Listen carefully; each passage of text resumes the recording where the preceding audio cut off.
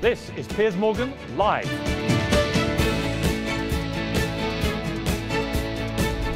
I do think this celebrification of politicians means that we are now judging them on their ability to look good in a swimsuit, you know, for argument's sake, which is a bit facile when you're talking about someone like Christie, who is incredibly charismatic, very dynamic, seems to exude ferocious energy, and declares himself pretty fit other than the fact he's overweight.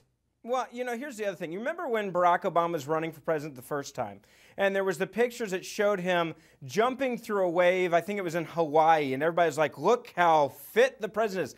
I don't give a rat's rear end about if the president has a six-pack or a keg belly, in my opinion, as long as he knows how to run the country. Because the last I checked, someone that's all fit, you know, is not exactly the exact person that's going to know about foreign policy, about the war on terror, about the economy, about the housing market, about the financial crisis with the banks, about guns in America for that matter. And that's where I think the sad thing is it has become too much of a popularity contest. And Chris Christie is a guy, if there's anybody that I think can actually say, you stop obsessing about my weight and look at my policies, I think people actually listen to him say it probably more than any other politician out there.